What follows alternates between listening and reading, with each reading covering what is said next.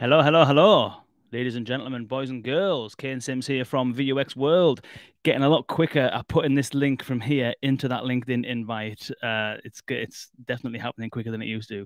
Welcome and thank you for joining us. I'm Kane Sims, your host of VUX World, the podcast where we dive deep into the world of voice and conversational AI. We find the industry's leading minds and leading experts, pick their brains about how they do what they do so that you can do what you do better, whether you're working on voice assistants, chatbots, any kind of speech or NLP-driven AI initiatives. This is the podcast that will guide you and make sure that you are doing the right thing properly. Shout out to our sponsors, Deepgram, who are sponsoring this episode of VUX World. Deepgram are a speech recognition technology. Whether you're looking to use speech recognition, automatic speech recognition for transcripts, whether you're looking to use it for voice bots, whether you're looking to use it for absolutely anything that needs to be taking speech, turning it into text, and then feed it through things like an NLU, check out Deepgram. They've got immense accuracy, over 90%. In some cases, extreme value for money in comparison to all of the other providers out there. And if you are seriously looking for something, then I'm sure they will do a benchmark between them and other providers as well and help guide you in the right direction. So if you are interested in checking out more, head to deepgram.com/VUX World. That is deepgram.com/VUX World. Okay, now on with the show. Our guest today is Dr. Jason Mars. And firstly, anyway, I think I'm just going to bring you up, Jason. Welcome, Jason. Hey, hello. How's it going? Hey. Very good. Thank you for joining us.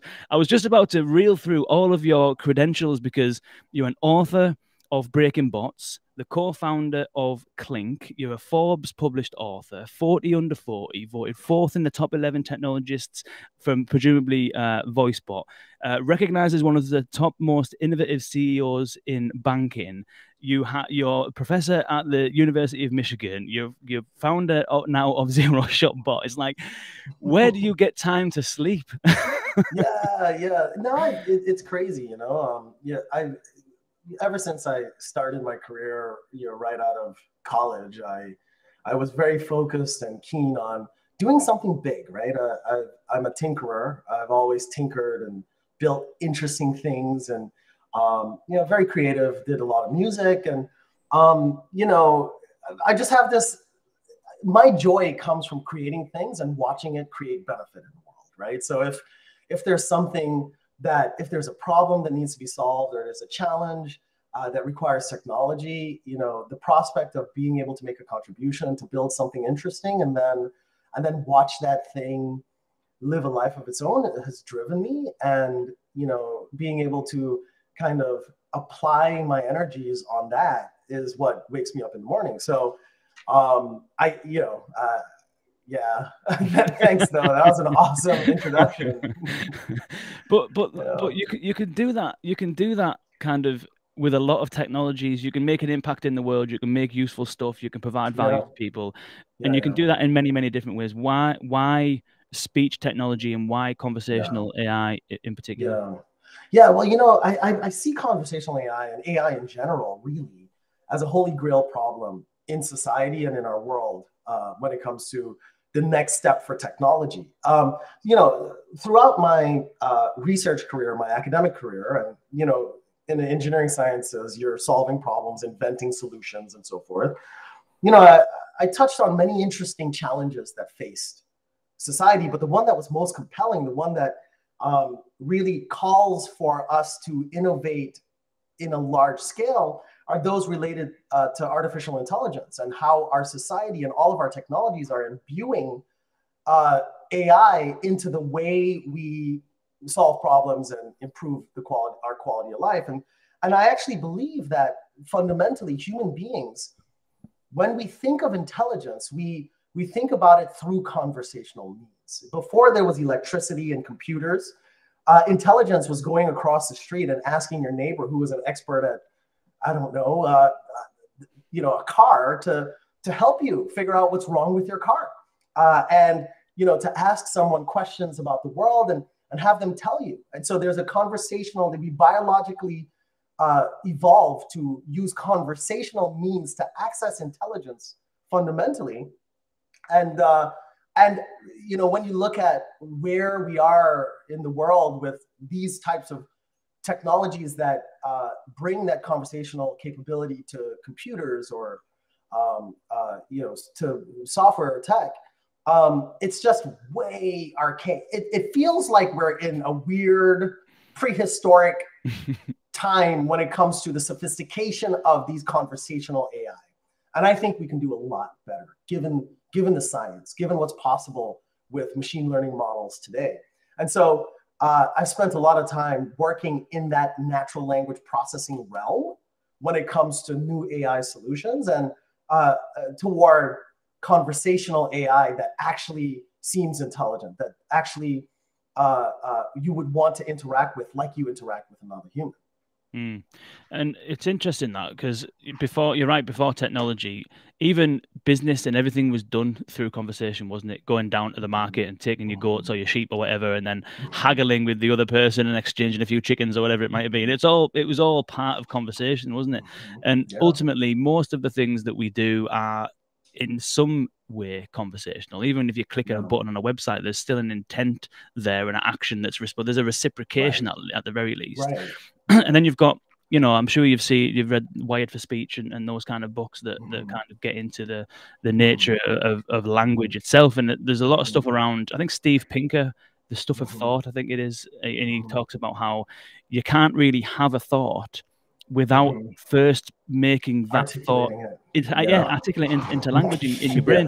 So it's apart from instinctive, like jumping out the way of a car, but if you're actually consciously thinking about something, you think in language. So it's, do you think that it's the ultimate interface? Is that where we're going? Or do you think there's a step beyond that, which is implants in brains and all that kind of stuff?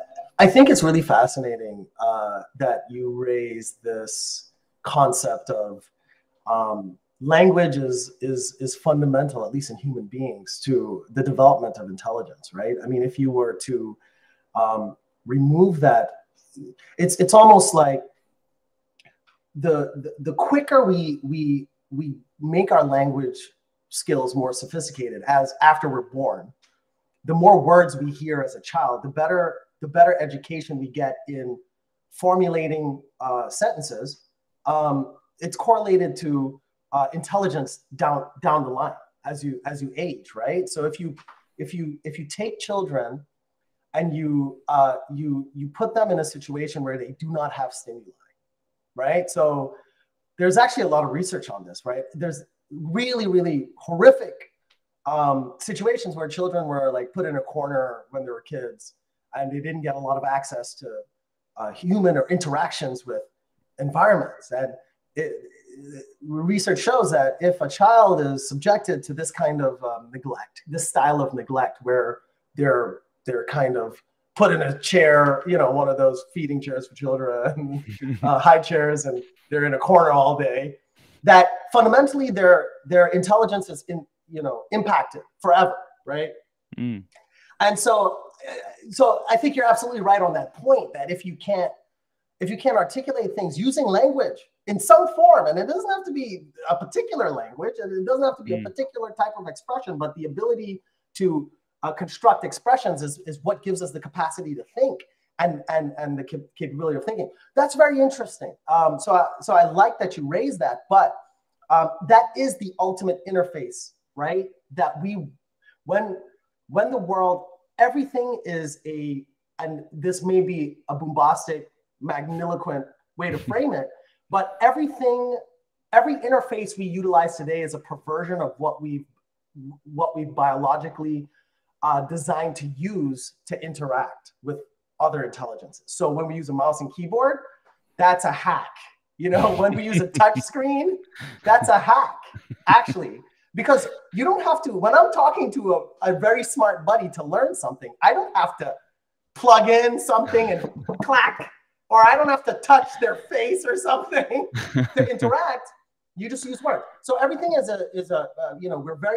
our ingenuity is amazing. So we were able to develop these other means of interacting with systems and tech, but it's a perversion, and it's necessary.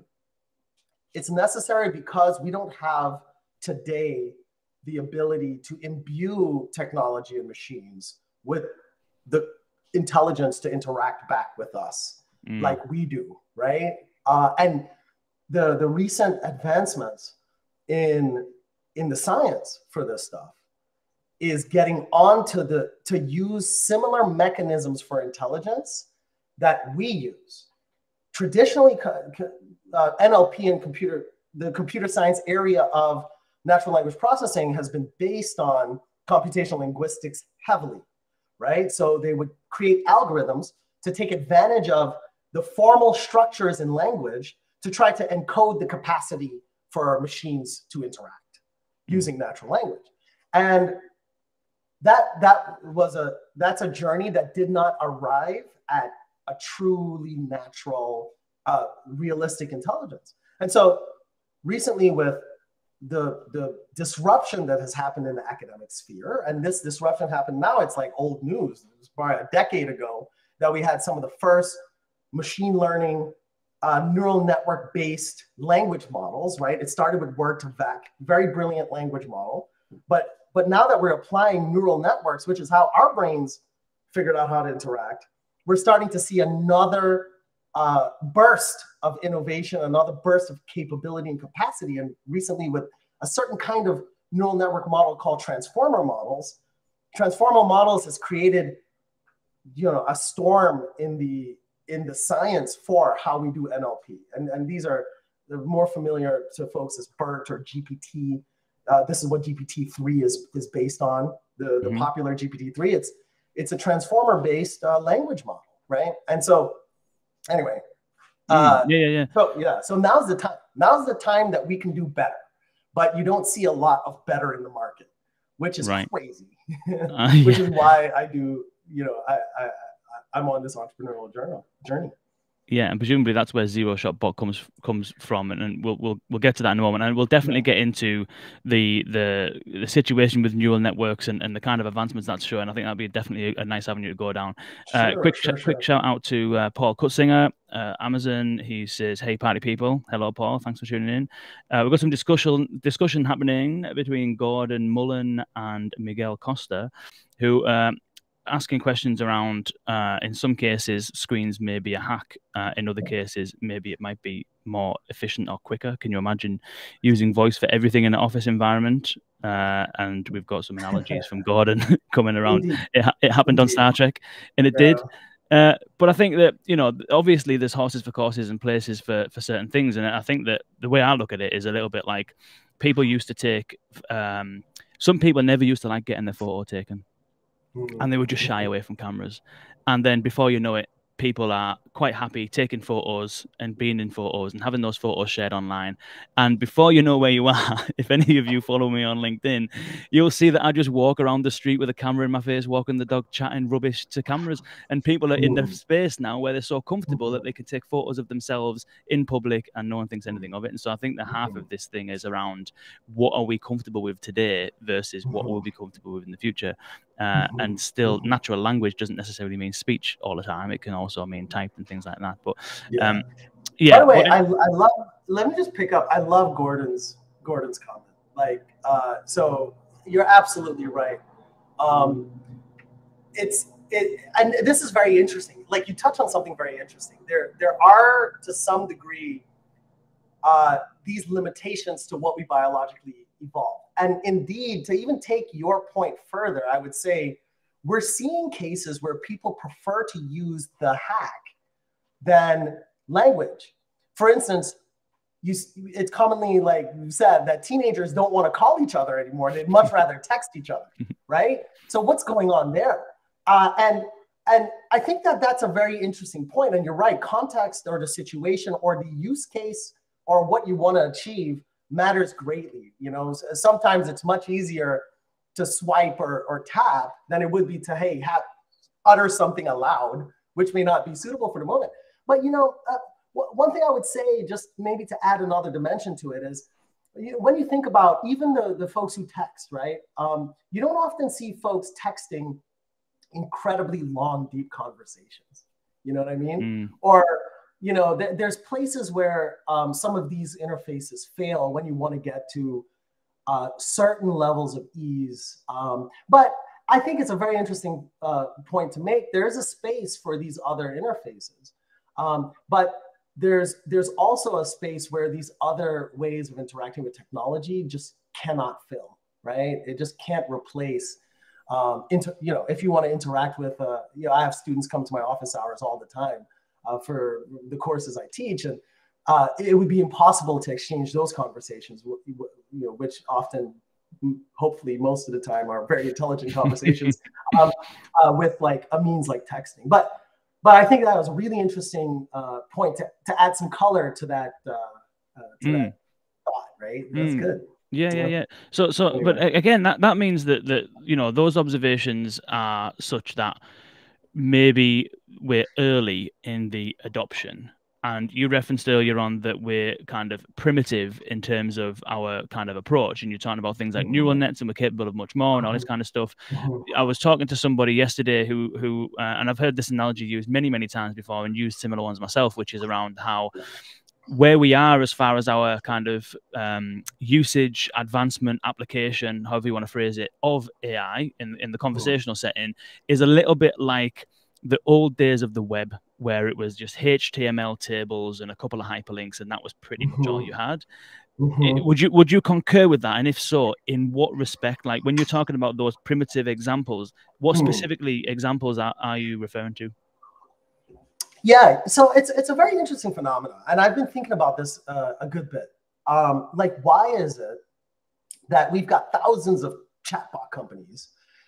All of the 4 big companies in the world, Microsoft, Apple, Amazon, Google. How did you forget Google? Google, like they're all investing incredibly heavily on conversational AI technologies, but they all seem similarly poopy.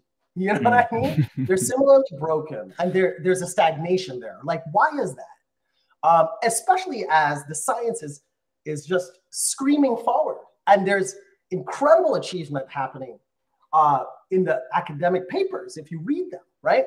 And so when you look at it, though, there are these things, and I think the HTML example is apt because it kind of touches on you have these practices that evolve, and it becomes the standard practice as to how you build a chatbot system, or a set of techniques that are assumed as the design principles for said thing. And those principles as to how you build this technology is kept from generation to generation and built upon incrementally, right? So they'll take this core approach, and then they'll just layer some features on top to a core that fundamentally works a certain way. So just to be concrete for the folks who know about chatbot building systems, this intent entity dichotomy, right? So conversational AI system, chatbot building systems really sit on, 3 pieces: intent, classification, detecting what the intent is as a bucket of what the user is talking about; entity extraction, which is, let me pluck out the variables, let me pluck out the parameters in that utterance now that I know what intent it has. And then there's dialogue management, which is, where should the conversation go next, right? So there's these 3 pillars, and everyone's kind of working in that design framework to create conversational AI solutions. And it's not clear that that's the only, it's certainly clear that our brains do not work that way, that our neurons don't work that way. You know that. And it's also not clear that there aren't other ways you can recast the entire problem to attack it differently. And so I think that you see this very diminishing returns progress that feels like stagnation because there's this assumed framework as to how you build these things. And everybody's following that framework. Like all the big 4, the systems they provide follow this kind of framework. And then every chatbot company follows that framework, and we're in this free market, right? And so in the free market, whenever you come out with something new, you have to say, we have all the features everybody else has, and then we added these 2 differentiating features. and so you get into this situation where everyone's doing this. I call it the skyscraper problem. Everybody's trying to build a skyscraper just a little higher than each other. And all the skyscrapers are far away from the ultimate goal. And so I think that explains the stagnation. Now, the cool thing is there's also all kinds of problems with why it takes so long for things to come out of research into product in industry. That's broken. I can go on about that, but I'm not. But I think that now is the time for real interesting innovation. If we were to step back, the folks who know how to really build and approach these systems, step back and rethink the entire thing. And GPT-3 is an interesting point in that space that we talk about it. Yeah. That makes sense. That makes total sense, and that exactly mirrors my reflection of where we're at. And the conversations that we've been having lately on VUX World has been with companies like Hyro, who are moving away from an intent-based NLU, like Vlooper, who also don't have an intent-based NLU, and diving into those kind of problems, and also with companies like Open Dialogue, although they work with intent-based NLUs, their design approach is different. And the thing that we've been thinking and talking about lately is exactly how you've just summarized it better than I ever could, which is that there almost seems to be this status quo that exists around intent-based NLUs and how you approach designing them, and the flow charts that get built when you build a chatbot, and all of that seems to be taken for granted, taken as read, and that's just the way that it is. And it almost feels like it's nice, and it shouldn't be refreshing, but it's refreshing when you hear about companies like ZeroShotBot and Vlooper and Hyro and similar, who are just not accepting that that's the way it is and not accepting those limitations. Right. And I think those are the folks to watch, right? Like, you'll see all these acquisitions going on, and they're one company that's doing it the same way, acquiring another company that's doing it the same way with 2 extra features. But the companies to watch are the companies who are challenging the status quo, challenging the established approach that everybody thinks is a law or a rule, breaking rules to build something different and something potentially interesting. And if these companies also kind of have a good background to do that kind of work, then that's what the market should be watching for. Because I'll tell you this, when it comes to the breakthrough moment, that the breakthrough moment for conversational AI is going to happen, I think, in one of those places. So if I was a VC, that's what I'd be looking for. I'd be looking for folks who come with a narrative that, oh yeah, we break the mold on fundamentally how conversational AI systems are built. And this is how. And then you look at the how, and then you look at the performance of the how and what it can do, what the implications of that how is. And then you'll know whether it's something very interesting. And so some of that how it sounds like you're quite a fan of the likes of GPT-3 and neural networks and that kind of stuff.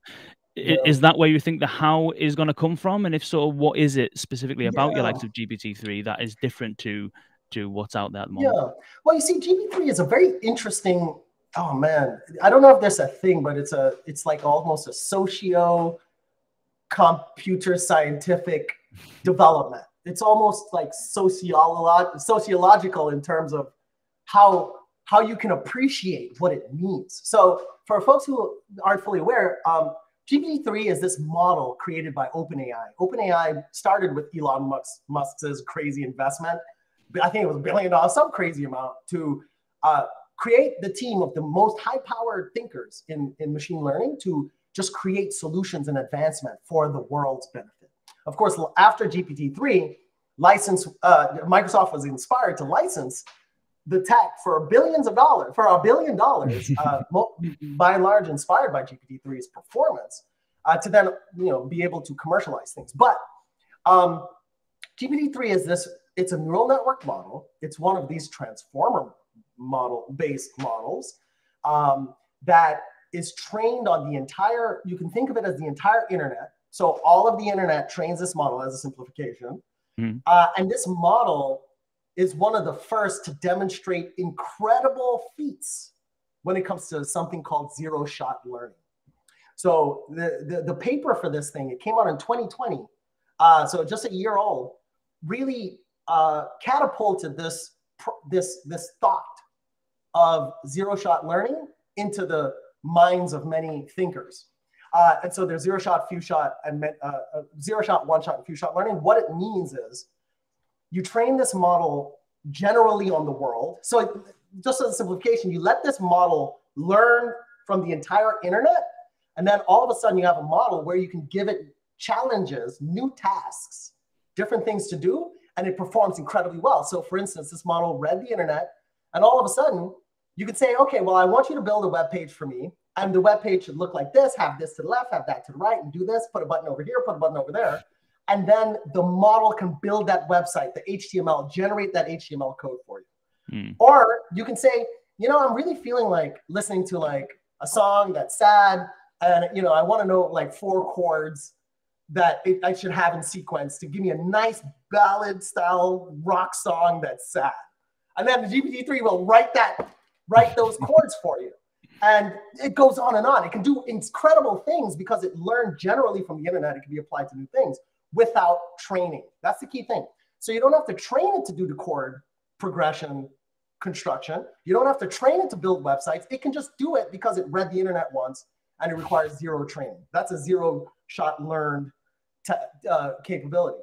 And so to me, and let me say this, to me, I believe that the introduction of that concept and the demonstration of something interesting from almost a sociological standpoint in technology from that concept is the key to revolutionizing the commercial world with AI.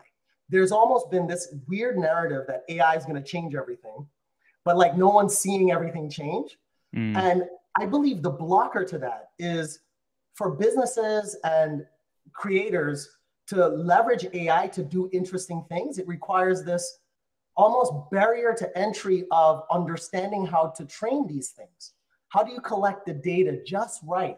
How do you clean the data just right? If you want to add a new feature, how do you change all of your data over again just right and train the model? And this ends up in practice for building chatbots. I've learned it takes 12 to 18 months to go through. And if you get it a little wrong, the result is poopy. That's why a lot of chatbots are terrible. They're just not poorly trained. And so that's the barrier. That's a hard piece. And so people try to hire data scientists. This is where the whole data scientist need came from, because they're like, we don't know how to take data and do cool stuff. And then the data scientists are actually often they don't have the answers necessarily.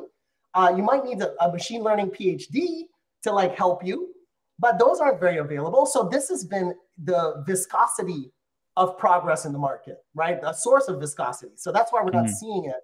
But with zero-shot learning, you can have your crazy ML scientists train something once, and then you can utilize it across many use cases without having to train it. So I think that is a key to revolutionizing the market.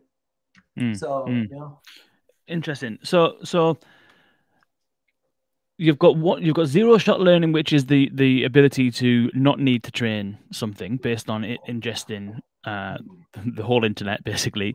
Then you mentioned you got one shot and few shot. Presumably that means then that one shot is you give it one training example, few shot means you give it a handful or something. Yeah, a handful, 3 to 5. Yeah. Okay. Examples. And is that essentially the essence of ZeroShotBot?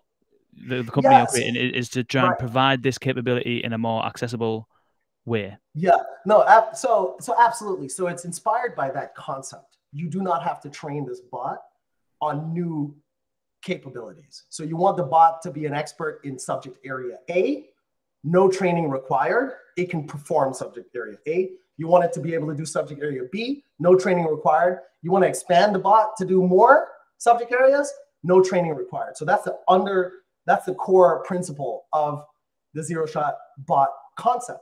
Now, it's not using GPT-3. There's a swath of companies out there that is hooking into GPT-3's API to leverage that particular model to create these kinds of solutions like web page creation or marketing materials generation and stuff like that. So we use our own in-house model to build ZeroShotBot to have the capacity to do this kind of zero training bot creation, bot expansion of capabilities, etc. And some of the nice thing about it is you can build a chatbot in like 2 days without training it, launch it, and then it's really good. It's production grade, really good, and solves your problems.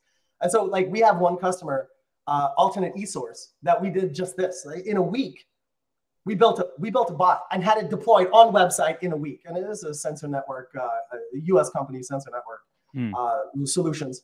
And then the second week after that, they were able to sell product without human touch, without any kind of human interaction. They just sold stuff. You know, people came on the platform, just used the bot, and it was an info bot. And I call info bot. So it's a bot where you learn about something. You can learn to onboard onto a product. You can learn about what the product features are. It's an information interaction.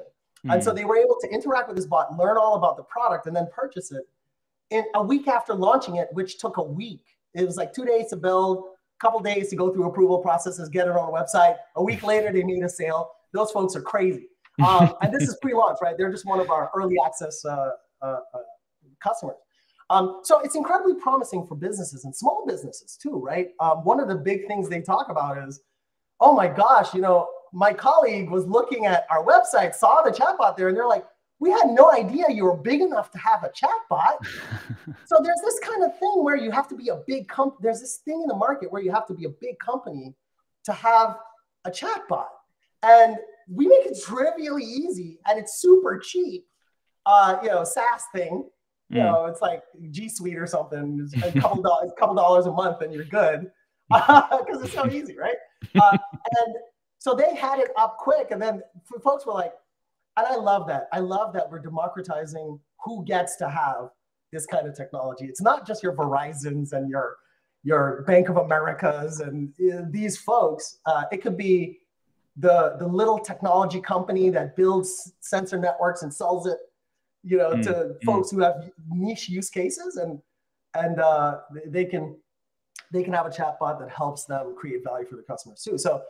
So I'm really excited about this thing, and it's launching in November. It's launching November 10th to the world, and everything is getting relaunched: website, product, everything, open access, whatever. And that democratizing promise of zero-shot learned tech is another demonstration of this thesis that zero-shot learning is going to be the way we actually see AI transform our markets.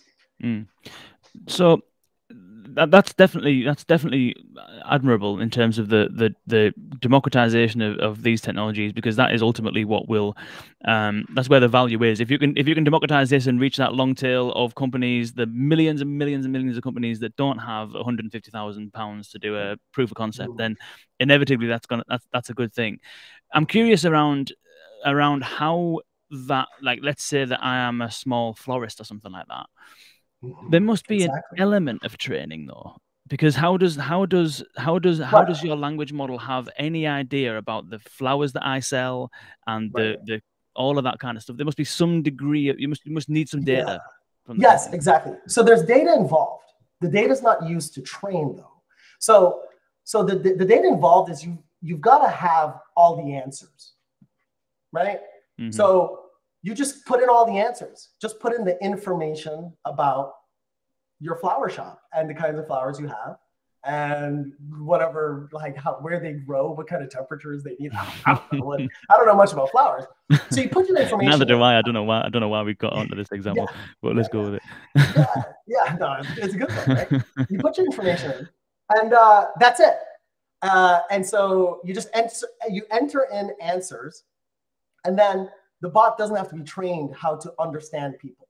So currently with the intent entity extraction dialogue management way, you have to train those intents. So you have to give examples of what people will say to the system. And that in there lies the mired pitfalls situation, right? Because then you have to give it examples of what people might say to the bot so it can learn from those examples and then be able to perform. There's none of that. All you do is you give it the responses that it should be capable of saying, and then that's it. So literally, you know, when I demo this thing, in 5 minutes, I put in like 15 responses and then launch. It's like 15 responses in, no training button to do. You do 15 responses and hit launch. And then you launch it, and then you can start talking to it. And then it's fully knowledgeable about those 15 responses and can understand you with great accuracy what you're asking for. And so So that's so as opposed to a typical process where the responses that you give is like the last thing people build. Typically when they build chatbots with this intent-based approach, it's like you train it to understand. You put in some stub responses, right? When you train it to understand, you get these big data sets of here's all the questions that you might hear. And this is like 10 different ways people might frame the same question. And then the data's got to be clean. You do all this work for 12 to 18 months, and then you can spend like what, a week making sure your responses are good, because the responses aren't used in the AI at all, right? So you start with the intent to train it, and then the responses, whatever, like assuming the intents got everything right and your entities got extracted right, then you just have, then whatever, it'll work. But this is complete. We cut out that entire training piece, that intent piece, that entity piece. And we just say, give us the responses and we will be good at talking to your customers. And so you start with the responses, and then you automatically get a bot, right? So interesting. And the responses are easy, right? I mean, you know, my typical demo is I'll go to McDonald's FAQ page. I'll go to McDonald's page. They have all the answers. I'll just cut answers and stick it in the bot. And then I hit launch, and then people talk to the bot, and it's stupid good, right? You know, you can say stuff like, "Oh, I got a gluten issue. What could I eat?" You know, or I got celiac disease. Like, what can I eat? And then it's like, we have X gluten options, blah blah blah blah blah. And in it, there's no place where it talks about celiac disease. It just knows that question about your celiac disease corresponds to this gluten relevant response, and it was never trained explicitly to do that for your answers, right? So it's it's very easy. We call it, our little tagline is easy peasy, the easy peasy chatbot. Right? That's class. So we've had some questions coming through, and apologies everyone. I know there's been some activity on the chat, and I can't always keep up with all of it. But there's two specific ones that have definitely been asked, which I think will be definitely good to get into. So one was from Paul Kutzinger. So wanting to dive a little bit deeper into this whole concept of no training, and how you then how you cater for specific domain-specific terminology. So let's say, for example, that, you know, let's use banking, because I know that you're familiar through Clinc with the banking industry and whatnot. Banks have very specific product types. They have very specific jargon around a lot of their services. How would, in a use case like that, where there is specific jargon, specific terminology, very specific domain-specific information, how does this whole no training concept work in that presumably new environment for the NLU? Yes, absolutely. And I'll do a quick response to Kane.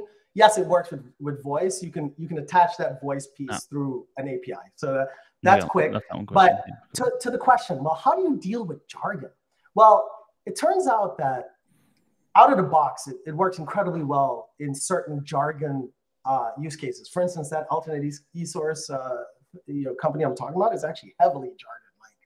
Some of the jargon I don't even understand. So it works out of the box. The model is really, really good, right? Because it was trained. It doesn't just use individual words to figure out what's going on. It'll use the entire utterance, and it can reason about that utterance and what is likely the best response to provide to the user based on the whole utterance. So an individual word that's jargony doesn't break it per se. That being said, and we have a patent on this. It's a patent's filed, and it's provisional and so forth. It's going through the process. But we've added a number of techniques in the platform to tweak the bot's performance. So one of the things is when you're building a chatbot and you put the answers in and you launch it, you might want to tweak something, right? And so we have these mechanisms that allows you to tweak the bot. So there's something we call zero-shot linking, right? Where you can just do these little links, which are hints to the bot as to change a particular response behavior. And then that hint will kind of matriculate or percolate through the entire system and improve it automatically. And so we have that. So if there's a misfire based on jargon, you can use this zero-shot linking capability, and then you'll improve the bot to understand jargon. We also have something that we call anchor answers versus So there's the anchor answers versus display answers. So you get some freedom to change and this ends up being useful for this tweaking activity to change what the bot's thinking about to separate that from what it actually will say, right? So it's almost like you want the bot to pay attention to these answers, but you want to add all kinds of jargon and emojis and whatever else in what's displayed, but you don't want to confuse the bot with all your emojis and so forth, or any extra superfluous information that has nothing to do with the answer or the core answer that you want to provide. And so that gives you another really nice landscape to kind of tweak so that you can improve the bot as you go and learn. So we have these improvement methods, but it's not training, right? It's different kinds of nudges.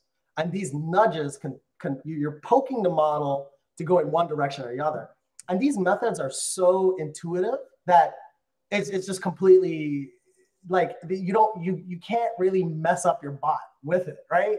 So, which is one of the big challenges. You see, the funny thing about the intent-based approach is that, and I have a piece on this. I was going to publish it, but I don't know why we're holding it. We're holding it for launch or something. Whatever. It's kind of an academic, not academic, but it's kind of an intellectual piece where I talk about why it's impossible to scale bots built in the intent framework. And that is, as you grow the number of intents, you have to redesign your entire data set for all the existing intents. So let's say you have 100 intents and you want to add the 101 intent. When you want to add that one intent, you're not just working on that one intent to add it. You also have to review the data used to train all your other 100 intents so you don't have conflicts. You don't introduce noise to the model where you have similar kinds of utterances and multiple data sets. Now, this creates an exponentially growing amount of work because every time you add one thing, you've got more stuff to then do all of the work with, and it just becomes untenable at a certain scale. And so this is one of the key things about a different approach, right? When you add another answer, you don't have to do anything, and it performs well. But yeah. Interesting. It sounds as though Miguel is keen. When can we test it? He said, did you say November? November 10th November is the 10th. launch date. Okay. We'll see if it ends up being 13th. You know what I'm saying? Because there's a bunch of stuff going on. But honestly, Miguel, I got to tell you, if you shoot me an email, I'll give you access today. Seriously. And the thing is, you onboard yourself. It's completely self-serve. I'll give you access today. Okay. And this is the deal. I'll give you access today. And here's the deal. 20 minutes into your experience, if you're like, holy crap, I have a really amazing bot and I don't know what the hell just happened. If you feel like that, you got to give us a quote to use for launch. That sounds good. We'll use your quote for launch. Yeah. That sounds good. Well, Miguel, if you want to take Jason up on that offer, I would definitely recommend that you reach out to him and do that because that sounds amazing. He's got some very that's a very big smiley heart-filled emoji that he's put in there. Awesome. That's cool. That's cool. We'll pass you on here, Jason's email, Miguel, at the end of the thing. I'm sure Jason will. I don't know if he wants to share it publicly or we'll do that behind the scenes, but we'll get that email. So this all sounds very good, obviously, and it's solving some inherent problems with that intent-based approach, as we've kind of got to. And it's one, training data is one thing, but then also the other part of the dialogue management is another, which is when you have 100 intents, you have very complex conversations, and then you want to change a piece of that conversation to maybe add an extra turn or clarify some information, and then you add a new intent. Yes, you've got all that training palaver to sort out, but then you've also got how does that then affect the rest of the conversation and the twists and turns that it has and all that kind of stuff.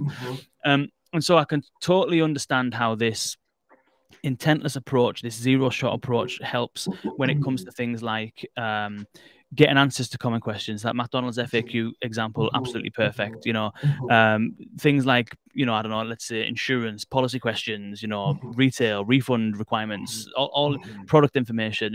Definitely, I can see how in that kind of like first stage of the customer journey, discovering, yeah. researching, comparing, deciding. I can see how Right. all of that stuff is infinitely improved.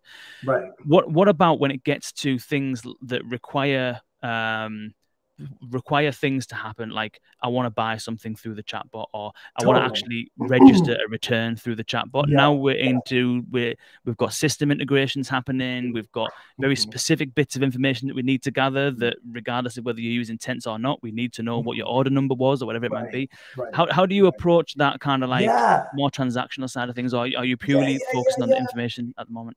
Yes. Oh, beautiful. Great question. So the quick answer is, and this piece is, so there's two kinds of bots that, I just kind of, I wrote this piece. It's a long treatise to create this taxonomy of conversational AI. And in this taxonomy, there's two kinds of conversational. There's what I call info bots, which are information disbursement bots. And then there's what I call Autobots, which is what you're talking about. And that's a process automation bots, right? So there's a process, and you want to automate the interactions along that process to complete the process with conversational AI. ZeroShotBot is squarely focused on info bots right now. Now, the cool thing about this piece is that most of the bots that we have in our world, think about it, most of the chat bots that are out there are actually info bots built with Autobot tech.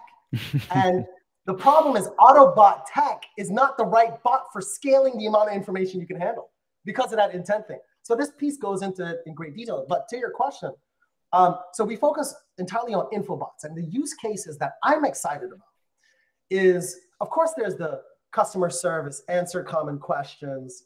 There's, learn about products, all of that. But there's also things like product onboarding. So which is, there's all these digital products and people need help. And, you have this broken help system where you go and maybe there's a forum you could search, or like a help archive, a documentation you could search to get your answer. Broken. Having a conversational AI that can walk you through step by step all your weird little intricate questions along the journey of using a new product digitally is another use case that's an infobot use case. So it turns out, and when you look at the market, when it comes to that Autobot space, the process automation bot, which is filing a claim, some of the examples you use, right? Like taking you through a journey. There's very few of those. And ZeroShotBot, as it stands today, is not ideal for those use cases. However, that's on our roadmap. But the thing is, the promise we're making is that we're going to give you a zero-shot capability of achieving those kinds of conversational AI.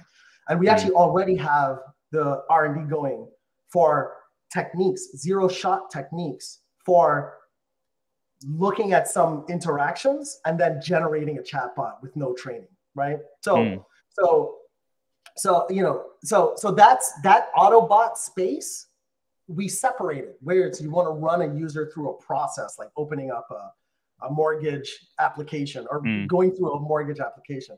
ZeroShotBot isn't ideal for that, but ZeroShotBot is ideal for HR, right? Like, people have all kinds of info questions in HR. You've got all the products in the world. You want to learn about it before you buy it. You might have weird, interesting, intricate questions to learn about products. You might want to onboard onto the product with a chatbot so that you don't have to look at documentation. So that's the kind of realm that ZeroShotBot is laser focused on. That makes sense. But that being said, we actually do have capabilities for kind of multi-turn interactions, but that is it's not designed with the use case in mind of fully like filling out a mortgage application. You might have to wait for the next version. For that, Well, you need to choose a problem to solve to start, and I think that it sounds definitely as though this is an ideal place to start, because you've got organizations that are they are information rich. It's just that most of the time it's poorly organized, isn't it? And most of any organization's contact with a end user is predominantly the end user trying to work their way through the organization levels to get to either someone or something that has the information. That could be scrolling through pages and pages of websites. It could be making phone calls or sending emails that get passed on to. So it's basically a user is always on this little search throughout the organization to find the information. Exactly. It could be product features, could be policy details, whatever it might be. And I think what this allows is that for all of that organizational information to be fed up to the AI, so that that's the thing that can then disseminate it, rather than a customer being forced to go down the depths of the organization to find stuff. It's like the AI can do that, and the user just goes there, and everything's there and ready as far as the answers to questions and stuff are concerned. Exactly, and it's conversational, right? You're just using conversational means to get to exactly natural means to get exactly to the information you want. So.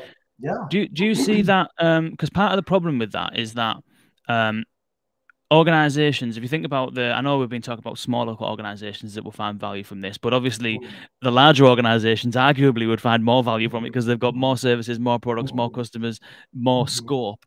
What are some of the challenges that you would envision when it comes to using something like ZeroShotBot, aside from what you have done in terms of the technology and how that works? I don't envisage you're going to be pointing holes in that side of things. But in terms of from the organization's perspective, some companies have data that's wrapped up in PDFs and Word documents that need specific people to look at it. Some people have policy pages that are written in so much jargon that you can't even read or comprehend half of it. So some organizations have terrible data, basically. Exactly. What is that a problem, or what other challenges do you envisage people having when they want to try and use something? The biggest challenge I think folks will have is related to exactly, you're so good at this, probably because you know everything about conversational. It's amazing.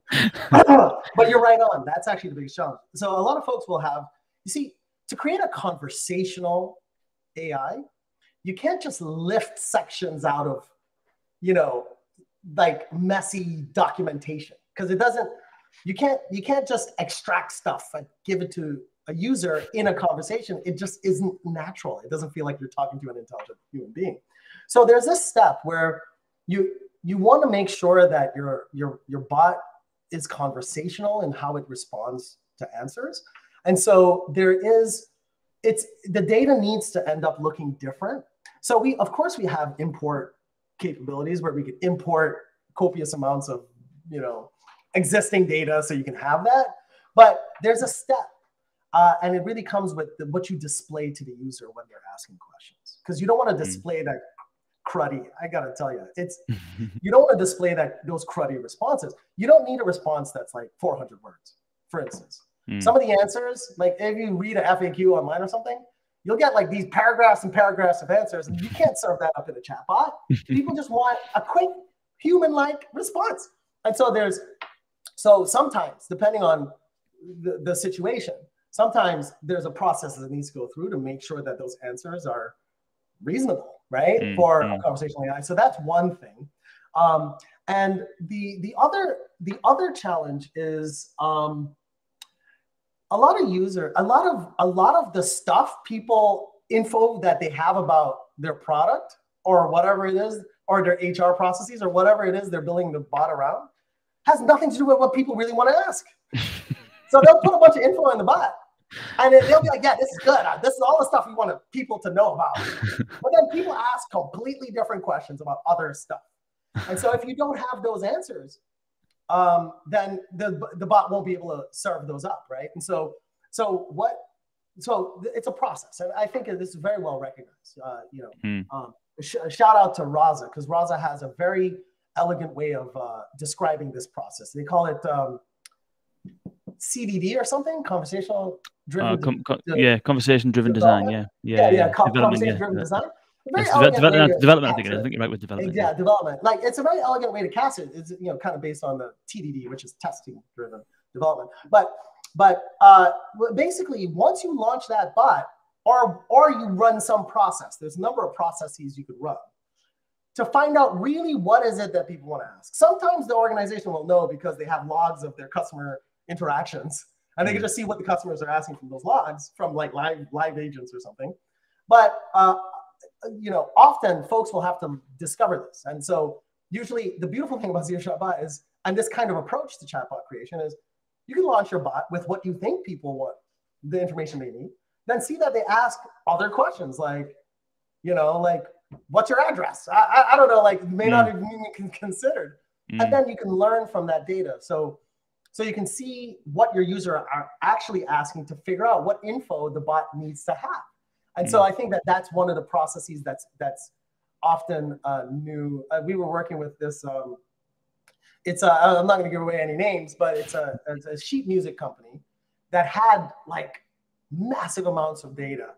And so you just cram all the data into the bot, and then users were asking things completely different. Like, you know, what was Bach's third movement or something? I don't know. Beethoven's, there's a fifth symphony. Is there a sixth symphony for Beethoven? I don't know. And there probably is, actually. I don't know.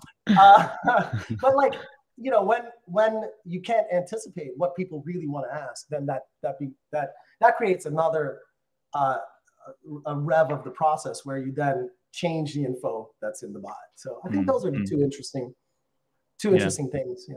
That makes sense. What is it you mentioned earlier on that a lot of stuff that's happening in academia takes too long to get out into the real world and stuff like that? And obviously, when you've got large organizations that have basically built big businesses basically on top of the technology that they currently have, it's not just, I don't think that maybe there's an unwillingness to adopt certain new technologies or certain new approaches. I think that a lot of it is down to the level of risk that it would take to incorporate that into something that's already stable and being used at scale. So I think there's obviously reasons for it, but maybe that could be totally wrong though. But what are some of those kind of examples of things that you can see through the academia world, sort of like coming down the pipe, that you are kind of more excited about?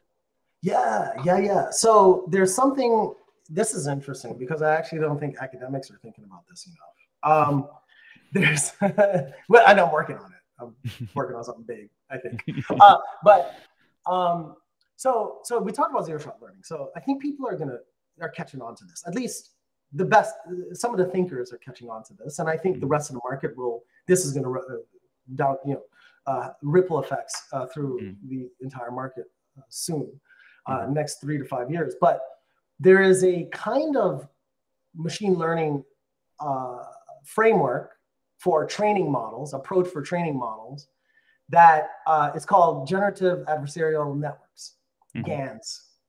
And the big thing about language models, the reason why we're having such a surge in NLP activity is because there was this slight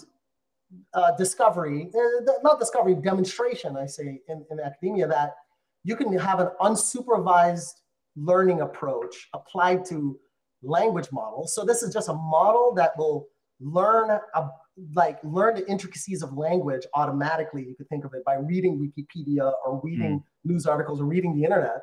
So you can train models this way, and then they're really smart, and you can quickly get them to perform really well at some of the grand challenges. And it's an unsupervised machine learning training technique. Now there's another one, and that's possible, and it's created a big splash in the computer vision realm. So you can, in an unsupervised way, train a model to generate realistic looking human faces with GANs. Somebody should search this. It's thesepeopledoNotExist.com. Just search that, go there, and you'll see faces that were drawn by a machine pixel by pixel it's just completely fabricated. And it's because it learned through this unsupervised means called GANs. Now, there was a very interesting paper in 2020 from Google called Electra.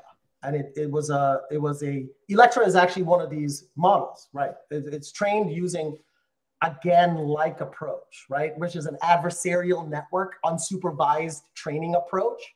And people could search this stuff if you want to. It's fascinating. And so, but it was like, it hasn't created a massive splash, but everybody's not talking about GANs as applied to NLP yet. But I think that when you look at something like GPT-3, right? GPT-3 took $4.6 million to train one time, right? OpenAI have the resources. Thank you, Elon Musk, for funding that thing. Training it one time is $4.6 million because it's so much data, so much compute. You know, you have to burn up a whole nuclear power plant, launch it to run the compute to train this thing. GANs have the capacity, has demonstrated the potential to potentially train these things, much smaller models, something that can fit in smaller space. So you don't have to have a whole cluster to run GPT-3. You might be able to have just a machine. And then it can perform as well as GPT-3 with a 10th or 100th of the training. So there's another unsupervised framework for training these models that the popular models people are using, like BERT and T5 or whatever they're using. There's like 16 BERTs, Alberta, Roberta, Distilbert. There's an Ernie now. There's an Ernie. Yes, there is an Ernie. Right. So people are still kind of on that, but applying this new kind of unsupervised training approach of GANs that came from vision into NLP, I think there's a massive opportunity there. And that further democratizes your GPT-3. Because right now, GPT-3 cannot be reproduced by a non-Google, pretty much. Because you have to have millions of dollars to train it once. And guess what? Training is a trip, because if you train things wrong and it doesn't work well, that's $4 million for a broken idea. It's like, oh, I thought it would work better, but it actually is 10 times worse. And now it's $4.6 million to like discover that. Like, you can't do this research. You can't do this work as a company, as a small company. But GANs might be able to help democratize, but because of the rate at which it packs knowledge into these neural network architectures, it might have. Anyway, so I can talk about that alone for an hour and a half, because I think it's a big deal. I talk about it with my conversational AI class sometimes. I think it's a big deal, and I'm not hearing like a bunch of people talking about it at all. Like there's just a spattering of a research paper here, a research paper there, but I think it can be a big deal. So we'll see. I'm working on it, man. Yeah. Interesting. Well, definitely, we will be absolutely glad to have you back to get into more detail on that and follow the thoughts on that. That sounds absolutely immense. I want to quickly show, very quickly, if I can, that website you were talking about. Let me see if it lets me. Let me see if it lets me do this. It's gonna actually. It's only gonna. Well, it's going to share this screen. So on the right-hand side, you can see basically the program that I've been running this show through. But on the left-hand side, you can see a totally AI-generated image. This person does not exist.com. Right. And let me just say, if you're going to this website and you want to be able to see the tells, it takes a trained eye.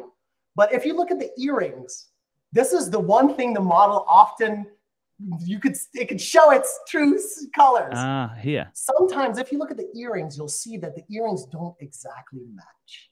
And so that's one of the ways you can see that the model, it didn't get it just right, but look how good it is. Every single pixel in this was rendered by an AI model trying to draw a human face pixel by pixel. Every tooth, every eyelash, everything you see, the eyebrows, the hair, every detail in the hair was drawn generated from random by a machine. That's the power of GANs. That is unbelievable. For those who are just listening on the podcast, we've just went to thispersondoesnotexist.com, and the generated person's face is absolutely staggering. It is literally like better than any avatar I've ever seen, and actually genuinely just looks like a photograph. It's unreal. Unreal. Yeah. Well, Jason, this has been absolutely immense. I'm pretty confident that we could have gone for another couple of hours here. It's been absolutely unbelievable. Definitely best of luck with ZeroShotBot. I'll be looking out for the launch and certainly doing my part to share it and spread the word and stuff like that. I think it's a really, really good approach. And it's as I said at the beginning, there's a almost like an acceptance and a status quo within the industry that is very much happy with where we are and is just stuck essentially. And I don't think that some people aren't in a position to change it. Some people are using the tools and working with what they've got, which is fine. And there's still things happening that are exciting in that kind of space and some good stuff being done. But what I love seeing is disruption, and I love seeing things and people that are pushing the boat, pushing the boundaries, not accepting where we are and always looking for better. And I think that ZeroShotBot, from what I've heard, is definitely one of those companies, and you are definitely one of those people. So thank you for spending the time with us. I really appreciate it. My pleasure entirely. Thank you so much. Thank you. And thank you for everyone tuning in and for all of the discussion that was going on. There's been bags and bags of conversations going on. And I have to say this at the end of every episode, which is apologies for not getting around to all of the questions. It's just quite hard to follow it all sometimes. But I'm sure, hopefully anyway, we got into all sorts of stuff there, Jason. So I'm sure most of that stuff hopefully was answered. And do not forget, if you are interested, check out our sponsor, Deepgram, deepgram.com/VUX World for your speech recognition needs. And if you're not already subscribed to VUX World, then where have you been all my life? VUX.world/subscribe. We will be back tomorrow, where we'll be talking with Stas Tashinsky of IndustryMic about the future of interactive voice ads. And we've got another, I think, double header next week. We've got 2 shows next week as well. We're absolutely on fire here. So please do go to VUX.world/subscribe. Thank you very much. And thank you again, Jason. And we'll speak very soon.